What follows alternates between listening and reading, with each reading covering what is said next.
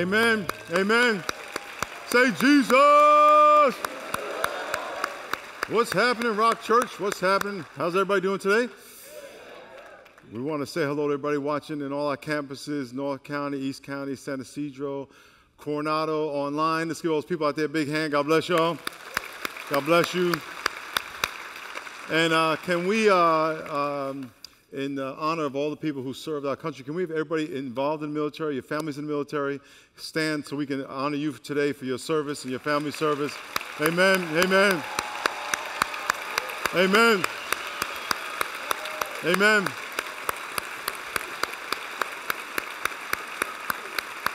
God bless y'all. God bless you. Well, thank you for putting your life on the line for us, literally, and thank you for the sacrifice y'all have made. Last week, about this moment, we had a police officer shot here in San Diego. And let me back up even 7 months or so before that. My wife was watching the news, and she saw a story about a police officer who was shot, and first aid was administered to by the police officer's partner in a drain ditch, you know, a far distance from their police car, where our police officers' first aid kits are in their cars. And she was watching this, and our chief got on the television talking about that the trauma kit that police officer had in Florida, our police officers did not have. And they're military grade, they're shrink wrapped, they go right in your vest. They're very small and compact, but they have a blood clotting gauze in it. So the chief was on TV saying how we needed that here in San Diego. So my wife says to me, hey, you think we can make that happen? And I was, you know, the Queen's talks, I got to bow down to the Queen. So so I said, well, you know, I called the chief up and said, Chief, you know, what's going on? She said, we got, I don't know how many police officers, 1,500 or whatever it is in SWAT. So, you know, we went out and I got the money together. We talked to a few churches. We also chipped in most of the money, and then we bought the trauma kits. And the trauma kit that saved the police officer's life last week was what we bought for the police department. So, amen. Amen. And so it was a blessing. We got to see her and meet with her, and it was a blessing to see that thing work in action. She was shot out a distance from a car in her neck. Very close to an artery, and anyway, the police officer on site had it right on his body, took it out, and put the blood clotting gauze right in the neck, and they drove it. Actually, he drove it to the hospital himself. It was only a couple blocks away, and I love when that stuff happens. Amen, amen, amen. Before we pray, I want to throw something out to you, and for all the campuses, for all you parents, something to pray about. I meet kids all the time, little kids, from 2 on up, under 10. There's no age limit to what I'm going to describe to you, but I'm mostly focused on the response I get from these little kids that are 5, 6, 7, 3, 4, and they'll pray for me, or they'll say, their parents will call me or send me a video of them saying, God bless you, God bless you, God bless you, God bless you, God bless you. You know, and some of them are so young, they said, when they hear your voice and thing, all they do is start saying that. They know that voice too, God bless you, God bless you, God bless you. And so I got prayed for about 8-year-old yesterday. He was just praying, you know, praying for me, laid hands on me, prayed for me, and he's preaching, sharing the gospel. And so last year, 2 years ago, we started this idea of this gladiator school for little kids to raise them up to not only say be in ministry, but even though that would be cool too, but to give them an avenue for their gift to flow now. And so I want to encourage you parents to start praying. You cannot manufacture a calling on your kid's life, but you can definitely ruin it. So I don't want you, you know, all I want you to do is pray. That's all you need to do is pray. I've seen, you know, in sports where parents, their kid's going to be the next LeBron, and they got the kid out and they're doing all this stuff, and then by the time the kid gets 15, they hate baseball, football, whatever it is, because it's the parents' dream, not the kid's dream. And so this is something I just want you to pray about, and we'll make it available at some point. But I want you to pray about it because God's stirring my heart again for it. Because I had this kid pray for me yesterday, then I got an email, random, of this little girl. She's like 2. Eating a hot dog, saying, God bless you, God bless you, God bless you, God bless you, God bless you. I was like, okay, here we go, let's do this. And so I'm listening to what God's saying, so just be praying about that. Does that make sense? And so if you got a little kid, my grandson had his first birthday party yesterday. I'm already thinking about him. The brother, he got like 40 gifts. I'm like, yeah, it's like, this is, we got toys for joy in mine already. But you know, I'm thinking about him getting him right now. I mean, he can barely talk. He rides a bike, and he can walk, and he takes the bus, but he can't talk yet. But at some point, he's going to be, when he try to get him preaching and sharing the gospel. So let's all stand and pray for those kids who are going to get ruined by their parents and grandparents. Lord, thank you so much for today. Thank you for your faithfulness, and I pray you prepare us for your touch today. Prepare us for your presence. We thank you for your presence. And Lord, as we finish up our series called True Lovers, I pray you prepare us to love you through physical touch. In Jesus' name, amen. Why don't you give someone a high five next to you? Give them a high five, a hug or something.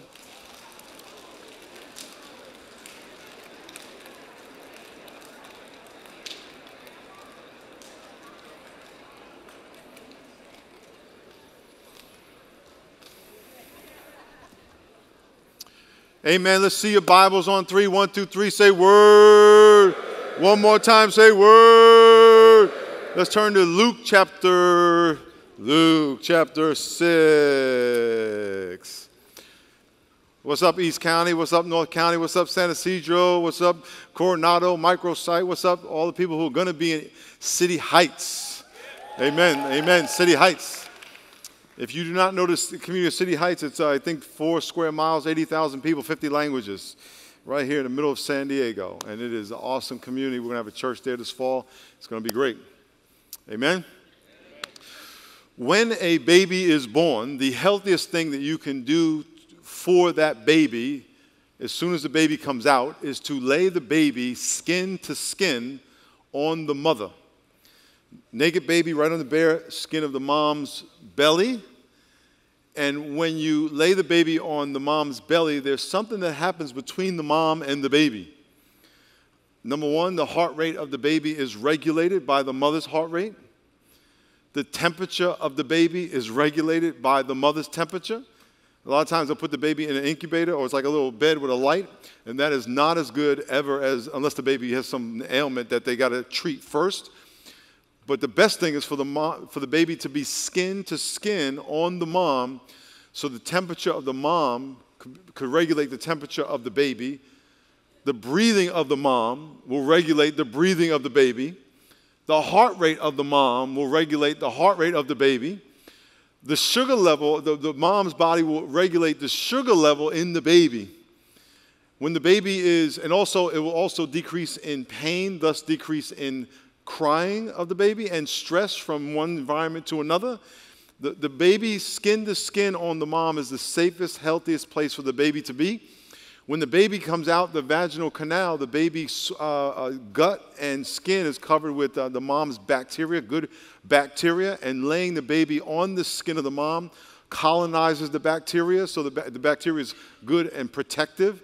All those are protective, God-designed things that did not happen by accident. For all of you who think that that stuff came by accident, it's all by design. And when the baby's there, all these health aspects of the mom are transferred to the baby.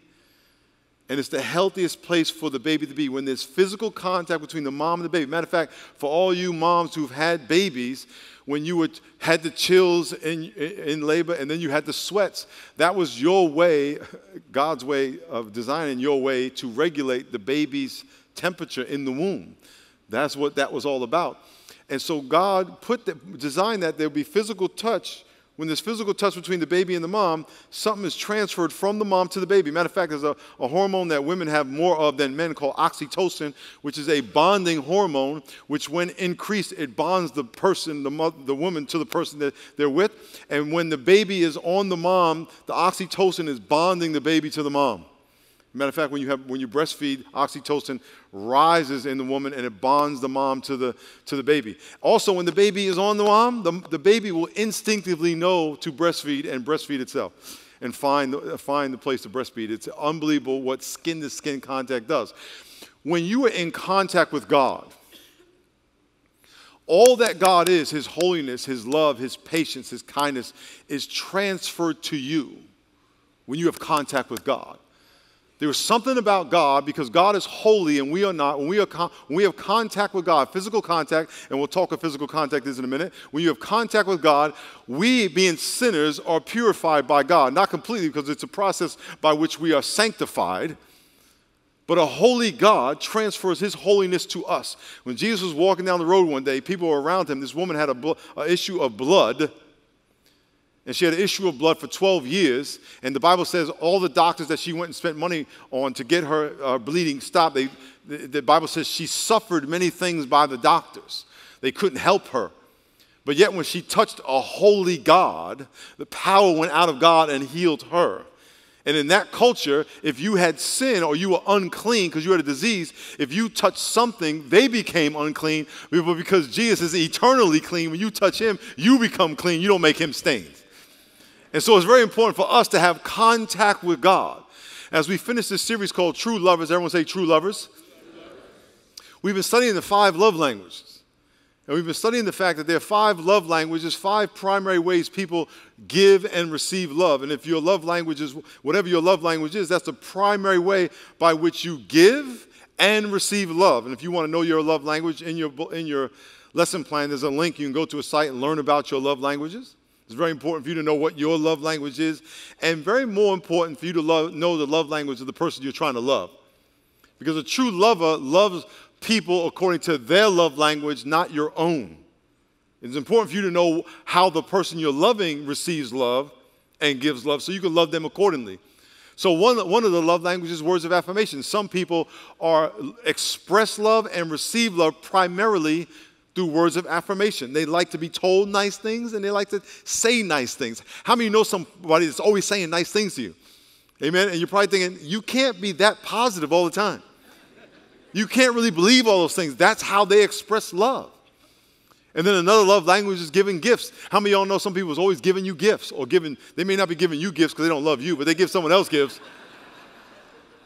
They're just always giving gifts. And they like to receive it. And when you give them a gift, it's like, oh, me! It's like a big deal because that's their love language. And then there's also, what's the other one? Quality time. Some people, my wife's a quality time person. She likes us to have quality time, just us being together. Okay, that's not my love language, so I gotta love her according to that. And that's a struggle because that's not my love language. So I have to learn and intentionally love her that way.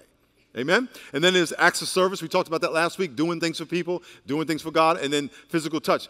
Every single one of these love languages people have, there's a primary and a secondary one that you have. You want to know what they are in the lives of the people you're loving so you can love them according to their love language. God has all 5. He gave us what he has. And so we worship or love God, one and the same, by loving him according to all those love languages. We need to tell God words of affirmation. Lord, thank you. You are holy. You are awesome. You are magnificent. You are almighty. We need to give God gifts. And we need to give him our best, and we need to give him our best first. We need to give God quality time, one-on-one time, every day preferably, where you're just you and God, no technology, no text, no social media, just you and God. You need to give God acts of service. Everything you do needs to be an act of service to God. And today we're going to talk about physical touch. How do we physically touch God? Oh, this is going to be good.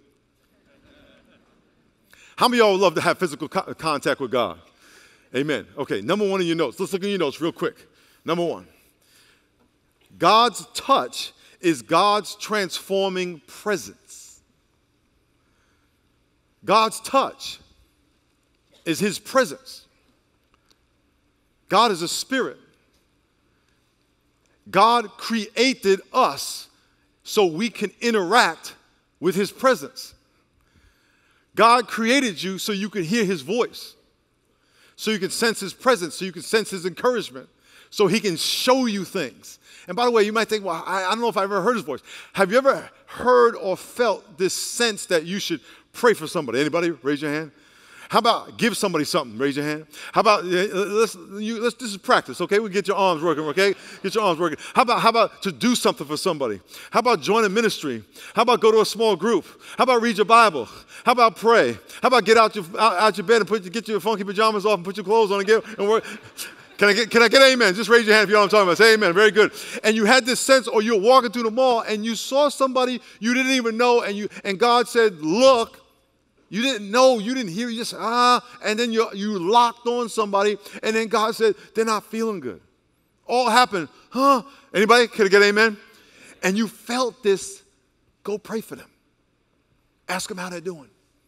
And in your mind started saying, well, I don't know them, and what if they're freaky, and what if they didn't think I'm a weirdo, and what if they, well, you are. Can I get amen? So if you're a weirdo, and people agree with you, don't trip. Let's think about this for a minute. This is a little tangent. How many of y'all know that you're a sinner? Okay, how many know sometimes you could be selfish? How many know sometimes you could be like jealous? All the stuff, okay? So if you know that and someone calls you that, they're just agreeing with you. So you should say, yeah. Don't fight the funk. It's true. So don't argue. They said this about me. It's true. Take it. Let God minister. So you're in the mall. You see this person and you feel this sense that you should go. And you undeniably know this is real. Can I get amen? That's God's voice. That's what it sounds like. And then what happens, a lot of times you will not do it. You will rationalize. Well, God, if they look at me and wink, and say, did God tell you to come talk to me? Then I'll go. And then God says, I can't work with that. And then as you walk away for the next 15, 20 minutes, the rest of the day, you got this in your heart. Can I get amen? The Bible says, don't grieve the Holy Spirit. That's what you just did. God made you to have relationships so you can sense his presence. That's his touch. Some of you feel it on your arm. Some of you feel it on your neck. Some of you feel tingles. Some of you feel warm feelings. Some of you feel encouragement. Some of you hear voices. Some of you feel a breeze. God makes his presence known to people in his own unique way. And what he does for you, it may be only for you. I know how God reveals when he tells me, I'm here. I know he's always there, but when he says, pay attention. I have a physical feeling that is always the same for 30 years. It's always the same. And actually, there's several of them, and they're all consistent. And you have to know, God, how do I know you're there? You need to know that. Because when you are in his presence and you are interacting with his presence, he is changing you. He's transferring something to you like the mother to the baby. He's transforming his peace, his wisdom, his courage, his faith, a vision, an idea. And you have to pay attention to that. So let's read a few verses where God touches people and he transfers something to them. It's going to be on the screen. We'll read this real quick. Genesis 48:14. It says, Israel stretched out his hand and laid it on Ephraim's head, who was the younger, and his left hand on Manasseh's head, guiding his hands, knowing Manasseh was firstborn, and he blessed Joseph. Deuteronomy, Joshua the son of Nun was full of the spirit of wisdom. Why? For Moses laid his hands on him. Moses had the spirit of wisdom, and Moses laid his hands on him as though God's hand, and touched him and transferred it to Joshua. 1 Samuel 10, verse 6. The Spirit of the Lord will come upon you, not hover above you, come upon you, and you will prophesy and be turned into another person. When you have contact with God, you cannot stay the same. You can get information about God and stay the same. And what I mean by that, not change to be more like God. It's possible to get information in your head and not let it change your heart and just have information. But you cannot have an encounter with God where he touches your life and stay the same. You have to, you'll notice it. And so the Bible says the Spirit of the Lord came on them and they changed him into another person. You should pray all the time, Lord, change me into another person. I don't want to be the same person I am today. How many of you know the person you were yesterday is not good enough for the person you need to be today? Amen? Think about, you ever see pictures of you when you were little, like high school, college, or 10 years ago, or however old you are? You ever see pictures of you or think about yourself 10 years ago and say, dang, that dude was messed up? Can I get an amen? My wife and I, we known each other for 35 years. And we'll sit around, and we've been through some stuff. And we'll sit around, and by the way, for all of y'all who don't notice, I used to not be saved. Because people see, all you know is he's a pastor. They think, oh, he's always, no, I used to be like a really, really good sinner. I'm trying to not be a good sinner, but I used to be a really intentionally really good sinner. Like I was a professional sinner. I was a professional. And my wife, she was too, by the way. But my wife and I, I'm just saying, how many of y'all were professional sinners? Amen. Yeah, y'all had it down pat. Y'all like studied sin, okay? And we were looking at pictures and we would just look at each other and go, God saved us. We had no clue. God saved us, changed us. 2 Kings 13. They were burying a man and suddenly they laid it, I'm just paraphrase, they laid a dead body in the tomb of Elisha. And when the dead man was laid in the tomb of Elisha, when the dead man's body touched the bones of Elisha, the dead man rose from the dead. What? How many of y'all would love to put your living hand on a dead person and have them raised from the dead? Some of y'all ain't raising your hand. You wouldn't allow to do that? Let me try that one. How many of y'all would love to say, I'm going to pray for this dead person and they come alive? Anybody? Okay, y'all are not raising your hand because you don't think it's possible and you don't want to be put in that spot to maybe even try and lose. Imagine you're dead. You're dead and you're dead. You're not even there because you're dead. Your bones, and someone touches your bones who's dead, and the Holy Spirit is so thick on your body still, they come alive. All right, that's like, what? That's what happened. Mark chapter 1, the leper came to him imploring to Jesus, saying, if you are willing, make me clean. Jesus was moved with compassion, stretched out his hand and touched him and said, I am willing. And as soon as he spoke that, the leprosy was gone. There was a blind man came to Jesus. And he says when he had spit in his eyes and laid his hands on him, he asked him, did he see anything? And he looked up and said, I see men walking like trees. And he put his hands on him again and made him look up, and he saw, and he saw clearly. Matter of fact, the Bible says Jesus prayed for this guy, and he was only partially healed, and Jesus prayed for him again, and he was healed. We're going to do a series on healing in July. And we're going to talk about, is healing for today? Some people think healing stopped when the apostles died. We'll talk about that. Can anybody heal? And we're going to talk about that, and the answer is yes. We're going to talk about all that. But here, Jesus had to pray for the guy twice. We're going to talk about that. And we're going to pray. Matter of fact, we're going to pray for some people to be healed here in about 10 minutes. Some of y'all are going to get healed. This is going to be cool. Some of y'all are going to do it in 10 minutes. Some of your hearts are going like this right now. One more verse. Revelation 1:17. John, who wrote the book of Revelation, says, when I saw Jesus, I fell at his feet as dead. Have you ever seen people on TV where they get prayed for and they fall over like that? Say amen if you've seen that. And you're like, man, what is that? Okay. Christians made up a term called slain in the spirit. It kind of poisoned it because it has a bad connotation. It happens in the Bible. It happened right here. John, who wrote the book of Revelation, saw a vision of Christ and he fell over like dead. When Jesus was arrested, they said, we're looking for Jesus Messiah. And he basically said, who are you looking for? They said, Jesus of Nazareth. And he says, I am he. And all the soldiers fell over. You know what happens when that happens? This is my description of what it is that every cell in your body, and there are trillions of them, every cell in your body, when it's confronted with the presence of God, bows. All the cells in your body go, listen, I don't know what you're going to do, but we bow. And you end up on the floor. I would just leave it at that. Don't get into all the charismatic, all the negative connotations that some people put on the charismatic, that thing. Get that out of your head. Just that when the Bible says every knee will bow and every tongue will confess, that's not like voluntarily. You're gonna be compelled to do that. I had someone pray for me, and I said, I'm not going on the floor. Next thing I know, I was on the floor. My body said, you can say that all you want. We going down.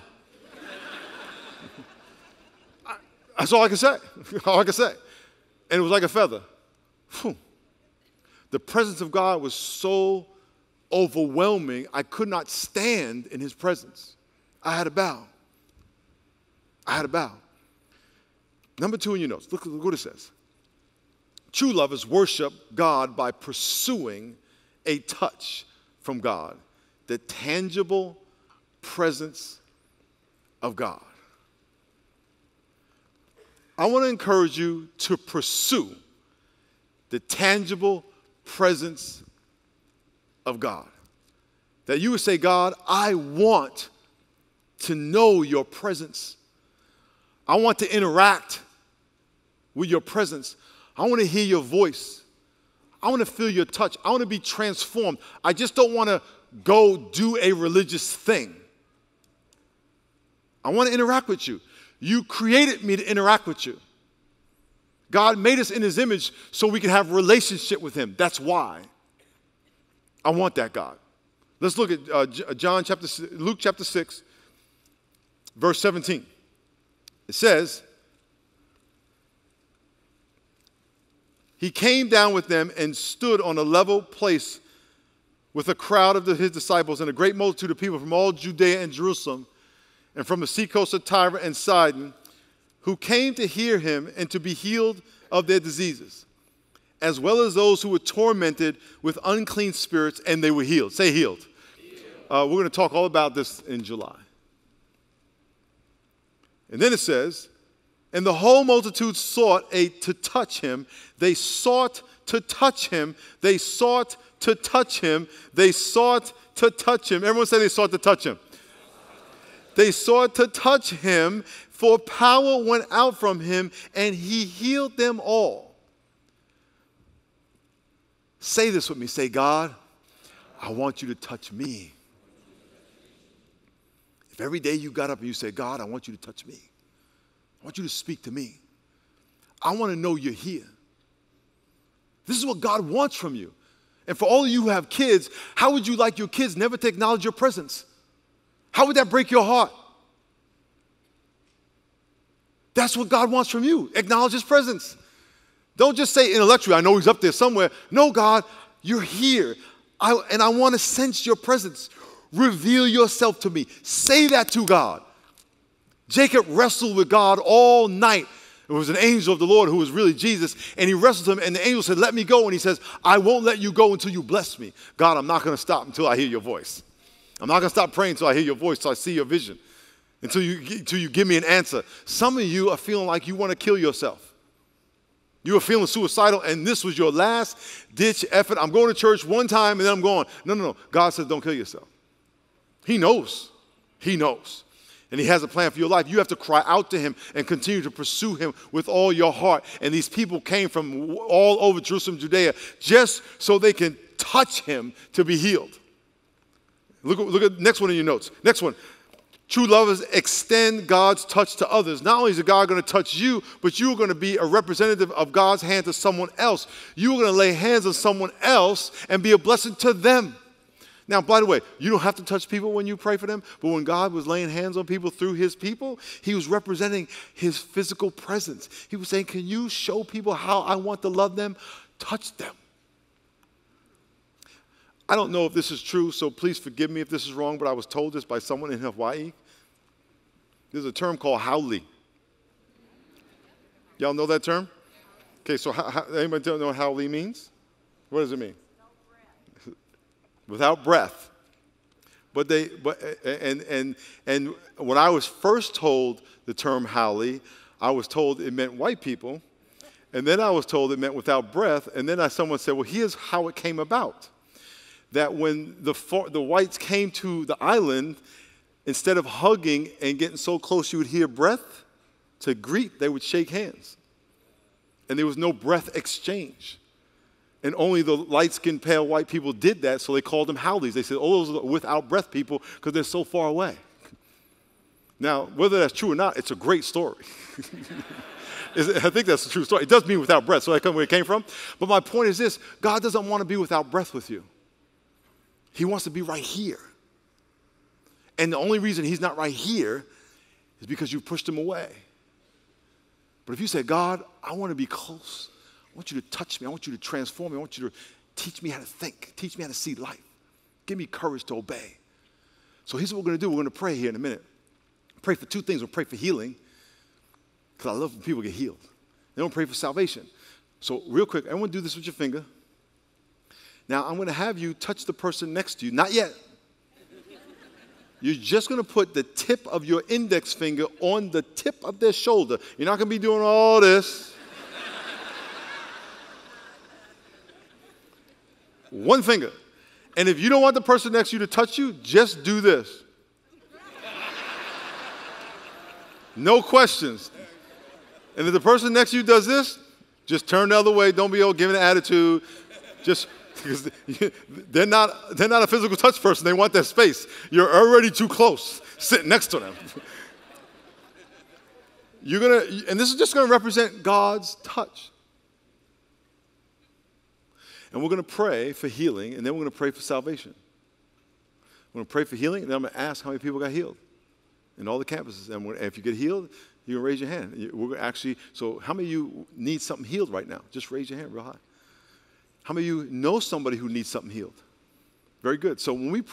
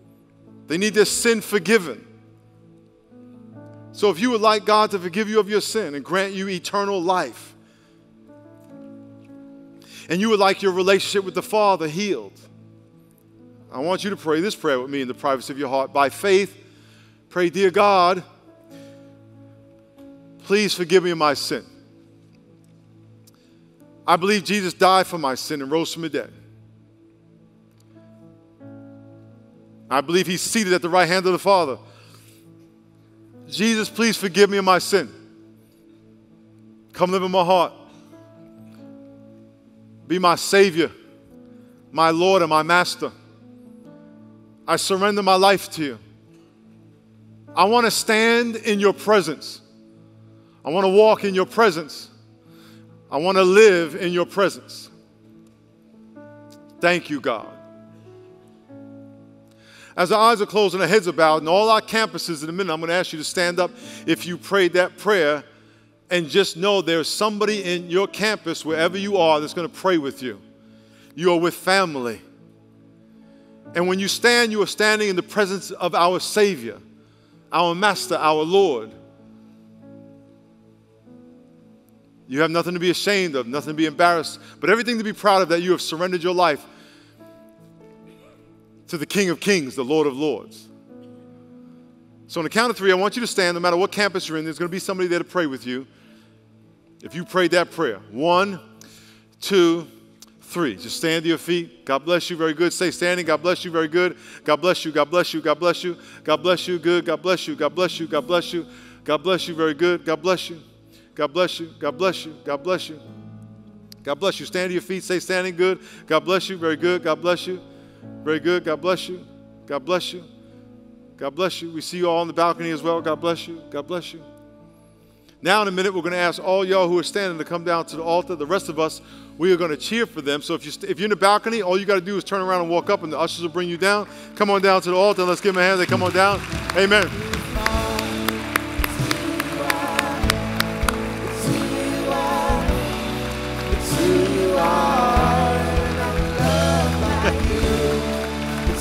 God bless you. Stay right there. Stay right there. Just face me. Just face me. God bless you. God bless you. God bless you.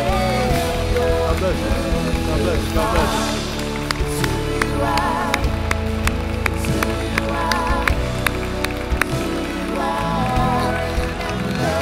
God bless you.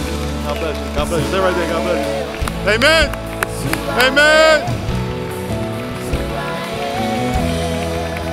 God bless you. It's going to be okay. It's going to be good. God bless you. God bless you. God bless you. God bless you. Come right here. Amen. Amen. You guys come right here. Come right here.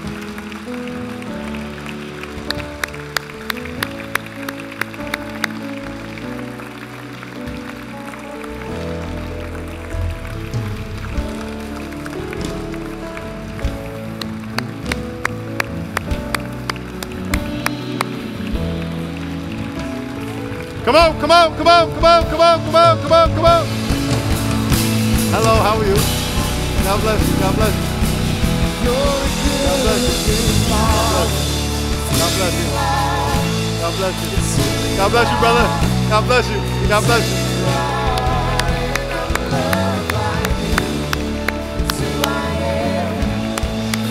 Amen. Let me encourage all of you not to dumb down our relationship with God to just coming to a service and doing some religious stuff. Make sure that we are connecting with God every day. When you walk out of here, you can talk to Him. You're driving home. There's no time you can never not talk to Him and listen. It's called praying without ceasing. That's what that means. You're constant contact with Him, asking Him, in the middle of a conversation, Lord, what is this person really saying to me? How do I love this person? How do I confront this person? How do I encourage this person? Speak to me all day, every day. That's what God wants. Just like when you have a little baby, that's what you want.